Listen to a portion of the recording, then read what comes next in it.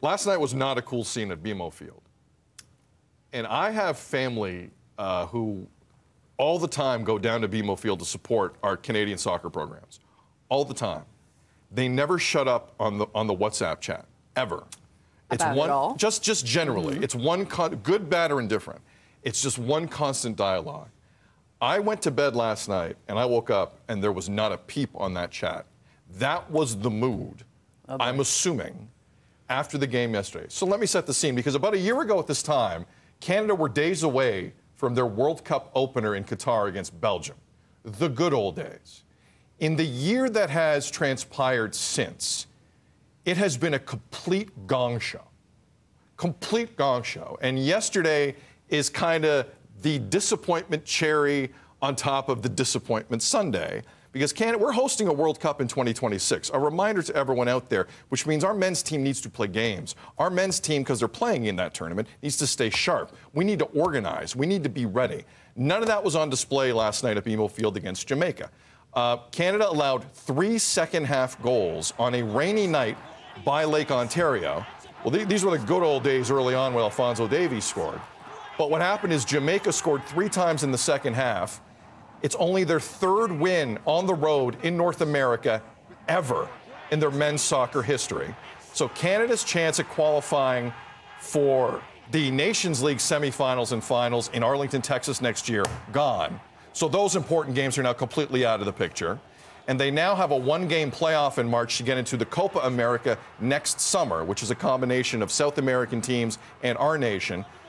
Big picture, we need to play games that matter. And that loss last night is taking away the possibilities of playing games that matter. I'm really upset.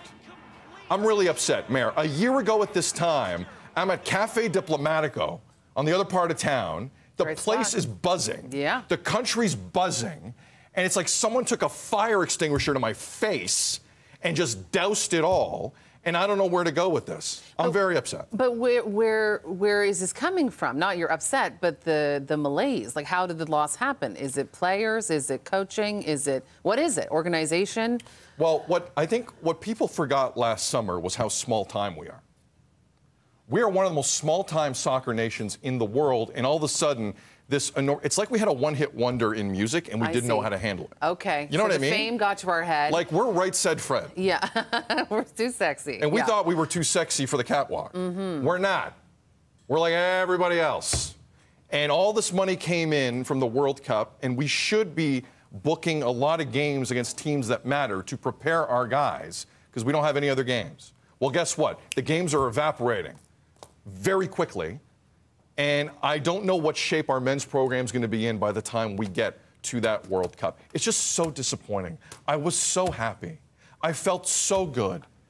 And you know what the highlight is for Canada soccer right now? What's it? Honestly? Yeah. Christine Sinclair's goodbye on December the 5th.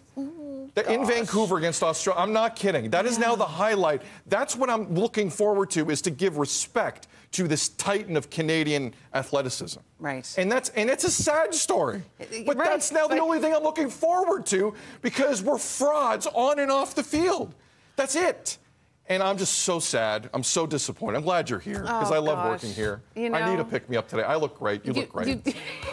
But sad Sid is tough. Angry Sid, we can get somewhere, but sad Sid, I don't like sad mix. Sid. I'm sad. The look on your face to me was very kind. Very sportive. Last word to you. Well, why should I feel better?